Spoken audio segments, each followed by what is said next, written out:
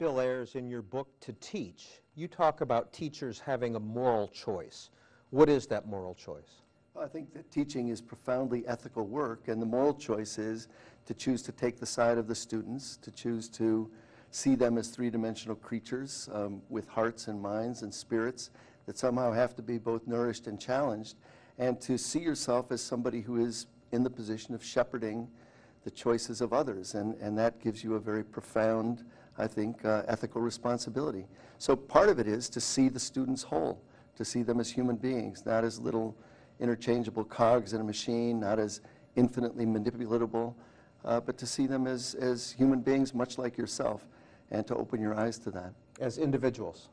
As individuals and as members of a community, both. And that's one of the tensions of teaching right there, is that you have, if you're teaching third grade and you have 25 kids, you have a responsibility to see each one as the one and only, induplicable.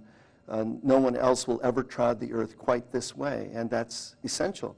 On the other hand, they're members of a community and have to figure out, you have to figure out how to help them learn to live together. So it's both. Throughout your books on teaching and on being an educator, you always, social justice seems to be a theme throughout all those books. In fact, one of your books is called Teaching for Social Justice. What do you mean by that? It's taken on the kind of tone of something special or some kind of an add-on, but what I mean by it is very simple, which is that teaching in a democracy, at least theoretically, is teaching quite a different, it's quite a different approach to teaching than teaching in any kind of authoritarian or autocratic system.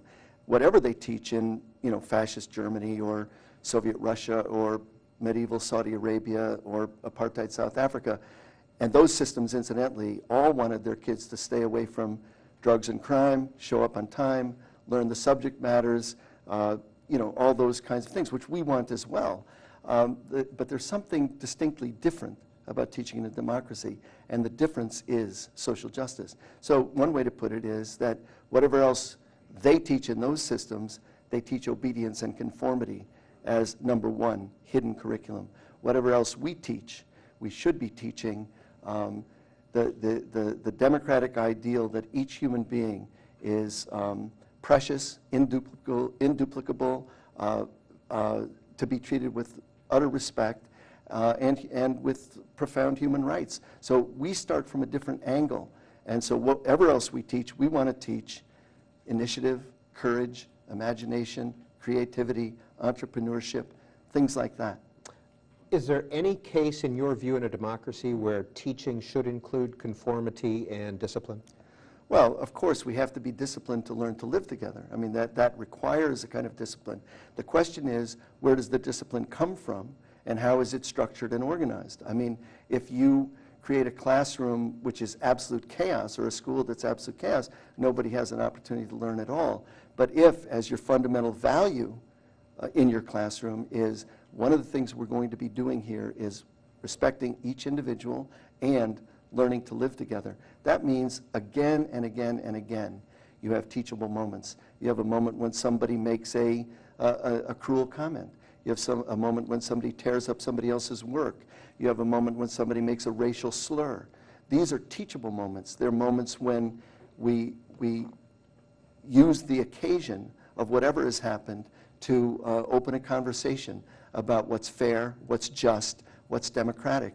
That's the distinction I make between teaching in a democracy and, say, teaching in apartheid South Africa. Well, in To Teach, you write that standardized tests should come with printed warnings.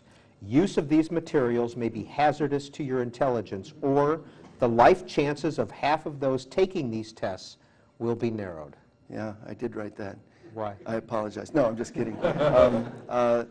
Because I think standardized tests, and frankly, I wrote that, I think, 10 or 15 years ago, and frankly, it's gotten so much worse that it's kind of hard to believe the world we live in. We have reduced education, which is always about opening doors, opening minds, opening possibilities, opening new visions and new horizons. We've reduced that to the taking of a single cognitive test that's culturally biased, that narrows the curriculum, and we've gotten to a point, after kind of 8 years of following this regimen pretty viciously, we've gotten to a point where the only kids who have access to music and sports and debate and the arts and science are kids who either live in privileged suburbs or go to private schools.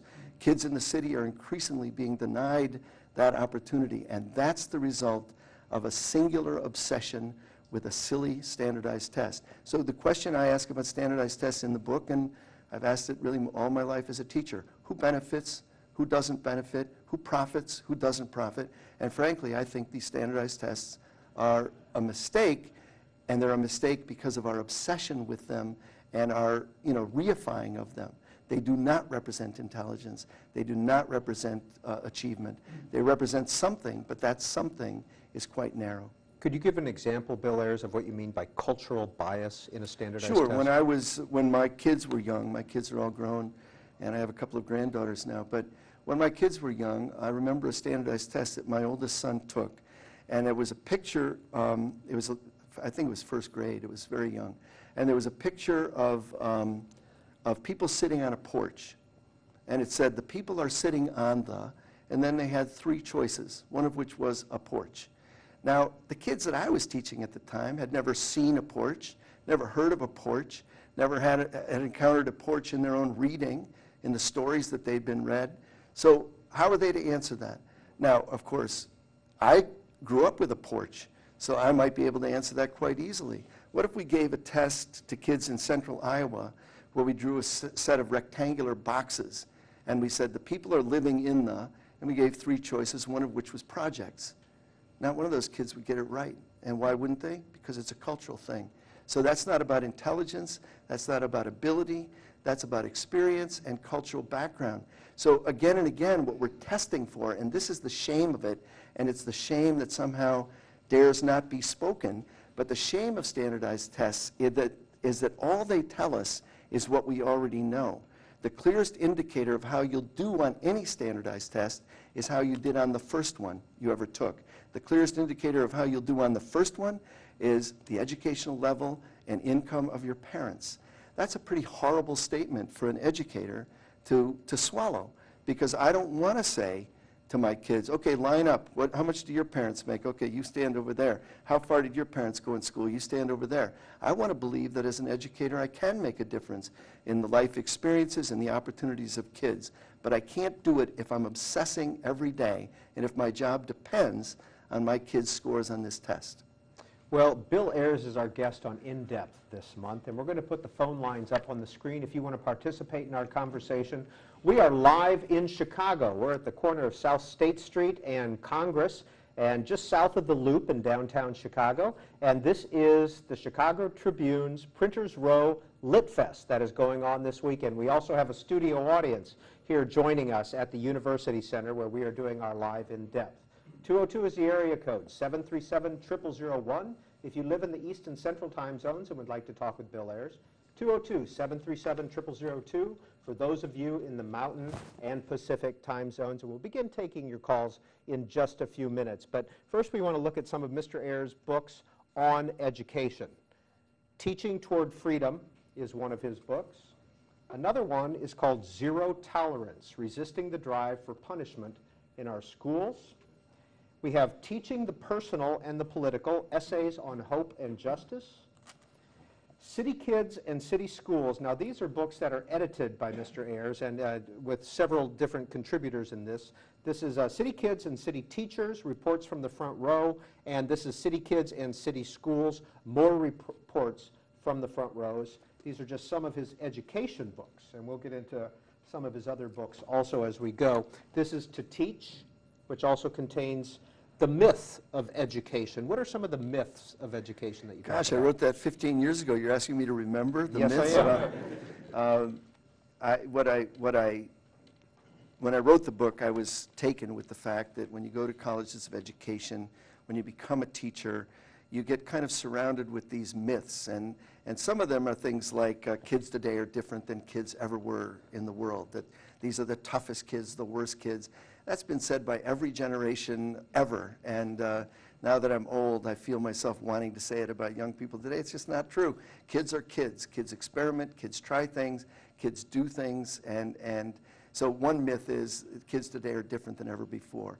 Another myth is that I remember writing is teaching should be fun. And I argue that it can be deeply satisfying, it can be enormously rewarding, but the idea that a teacher should be fun seems to me a little bit like you've put on a clown costume and dance around. That doesn't strike me as particularly correct.